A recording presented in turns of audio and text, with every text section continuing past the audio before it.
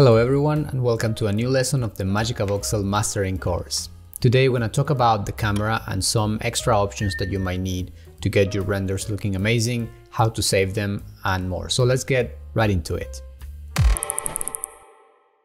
Okay, so I prepared for you guys this little scene. We have a little Scooby-Doo and Shaggy crying, scared out of this ghost, and I already set up everything for you to use it. The models are separated into 3 layers and the render is already set up. With the things that we've been discussing so far, it's just an HDRI with some intensity lower down, no sunlight. If you want to download this scene to follow along, feel free to get it on the description of this video. And if you want to get the exact same HDRI that I'm using, it also will be linked in the description of the video so you can have everything. So whenever you click render here on the top left, you will get access to some settings here, the matter panel, the camera panel and the image panel. So today we're going to be talking about the camera panel. So out of the box, you get a 45 lens and a perspective camera. This basically, as we talked on our first video, if you instead use the orthogonal, you will see that all objects look like they're on the same distance. So no matter if they're close or far, they're gonna look the same size. But with the perspective camera, depending on your lens, objects that are further away will appear smaller. That's the difference between orthogonal and perspective. Now, we have options here to change a bit our camera. So if you see this lens 45 can be changed. So in Magicavoxel, the smaller this number, the less deformation of perspective you will get on your render. You can go all the way down to 1 and it will be almost like an orthogonal camera. It's only more uncomfortable to use. Instead, if you use something a bit more than once, you can go like 10 or something like that. You can have something that is almost like orthogonal, but you still get some perspective deformation. And I really like this. I really like to do this. I use this a lot for my renders. So yeah, feel free to try that for yourself. Otherwise, you can use a very big lens all the way up to 100. And what that will do is make it so the objects appear very deformed when you get close. And you can create these effects, these camera effects. So choose whatever suits you for your render. And moving on the files, I will stay on the perspective camera. I will go back to the normal lens, which is 45, the default lens, and see what else we have. You see we have the aperture slider here.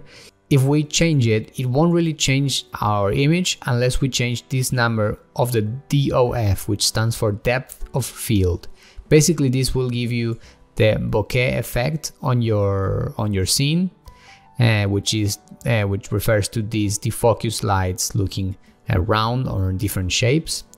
So you can either move this up and down, this number of the DOF, or you can just click on an object and this automatically will focus that voxel on the camera. So if I click on our ghost instead, you will see that the focus will leave Scooby and Shaggy and will focus on the ghost instead. When you move your camera, you will lose automatically your depth of field. It will go back to 0 here. So if you don't want that, imagine you want to make a render that just spins around your character like this. In that case, you can click on your object that you want the focus on, and then this number will change.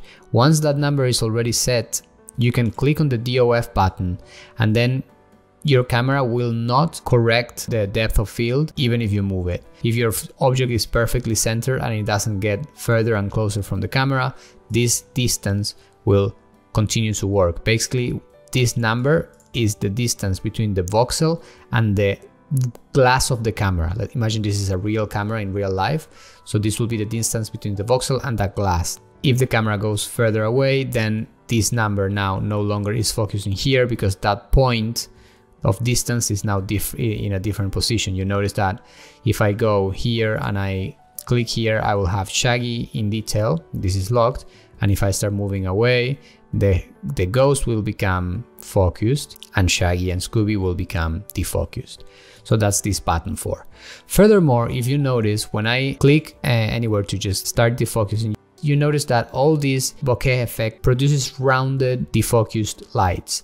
If you wanted this to look more of a vintage camera, you can start playing with the blades.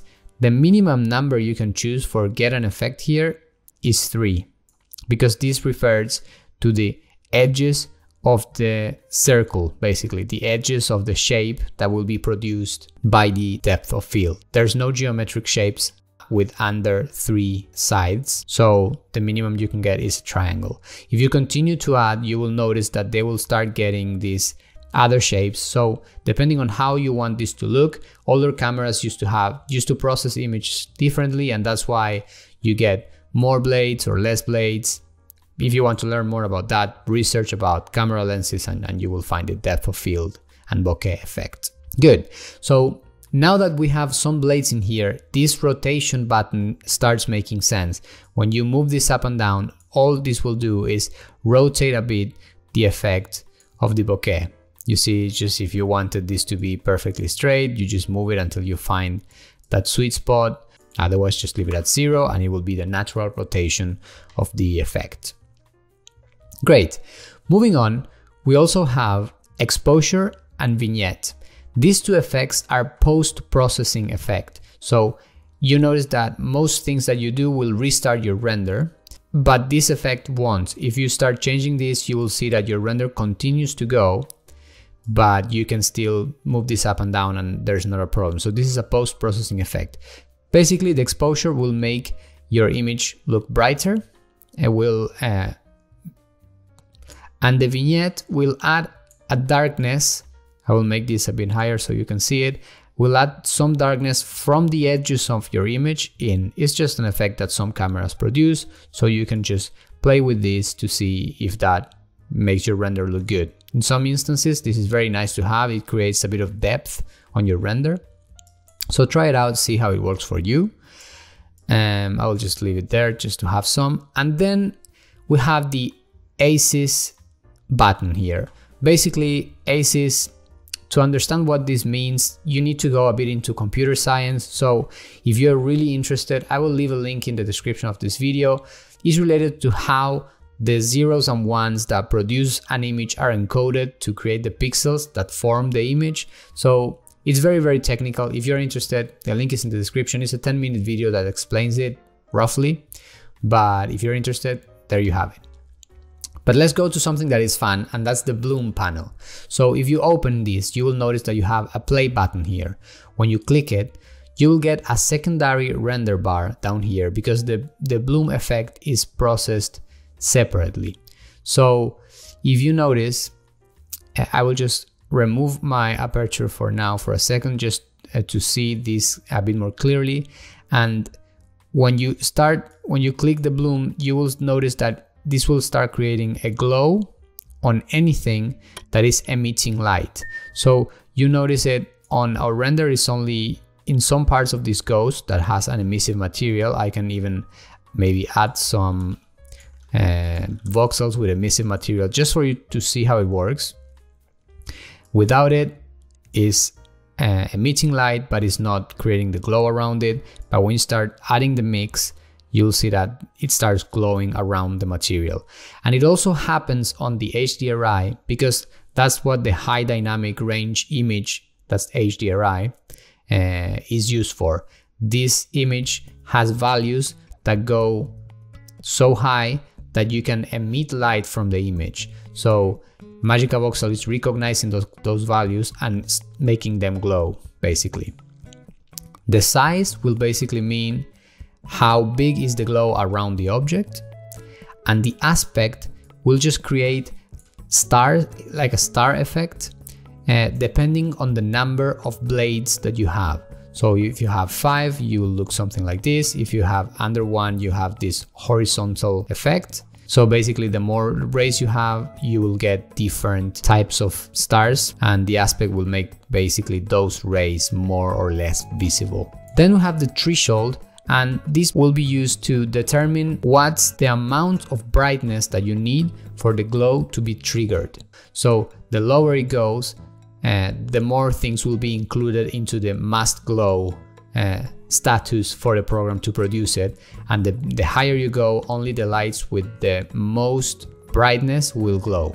I generally leave it at 0, but if you're doing something very specific, then you can just play with this, and maybe you have lights with different intensities, so this is what you use it for.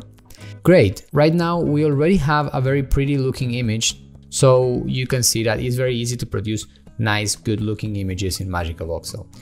Okay, so let's explore a bit more what other kinds of cameras we can get. We know about the orthogonal camera, but let's see what other options we have in the camera panel. So we have the SG, which stands for stereographic projection. If you click it, what you will get is a bit more of a lens effect, because if you notice, the perspective is pretty perfect, and if you were using a real camera, you would get some distortion created by your lens. Something that I was trying to find online that I couldn't find is that in general, when we talk about stereographics, the word stereo means that there's more than one channel. So that's why, for instance, in audio you have stereo and mono audio files. This means that you have left and right channels, that's stereo, or mono files is only one channel, and that means that you hear the same thing in both headphones, basically, right? In stereographic imagery, what they're talking about is when you record with two cameras to then generate, for instance, a 3D image that you can watch with the 3D glasses, you know, that you see depth. So that's stereographic imagery. So I was trying to find if there's any way to create that. I didn't find it, so if you know about that, let me know in the comments. Otherwise, I'm not really sure why it's called stereographic projection camera. It could be something related to computer science that I don't know. So let's keep going now.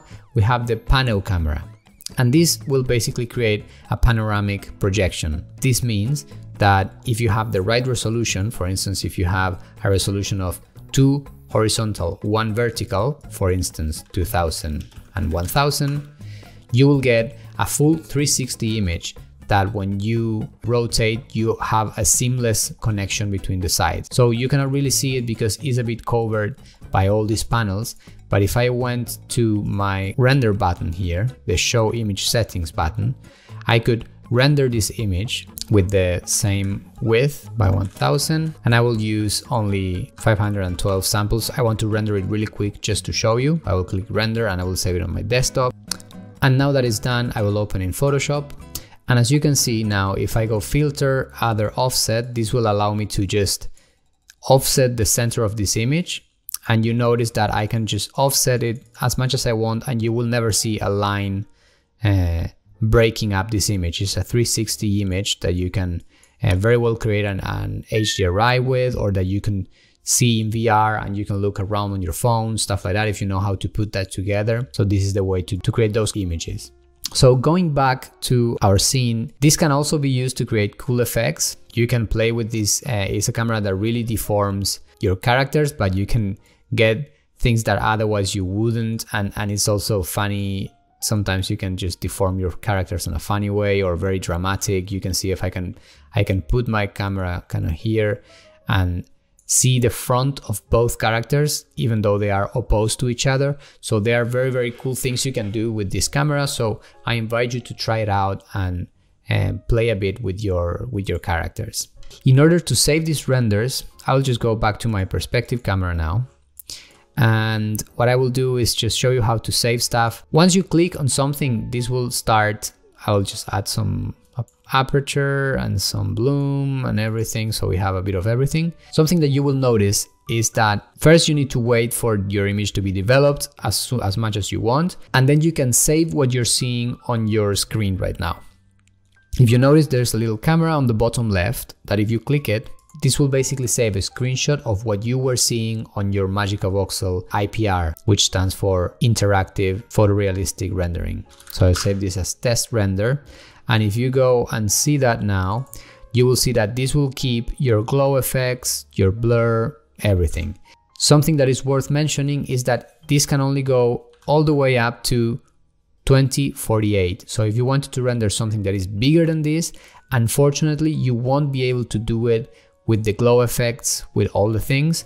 You will need to use instead the show image settings panel to just adjust the size that you want. This could be really whatever size your computer can render. The bigger, of course, the longer it will take, and the bigger the file size will be. So let's save the image now, just 1000 by 1000, just to show you the difference. And let's render it, and it will ask you to save it. So I will just call this test render 02, it will start processing, but notice that we don't have a bloom effect processing right now. So we will lose all of that bloom effect.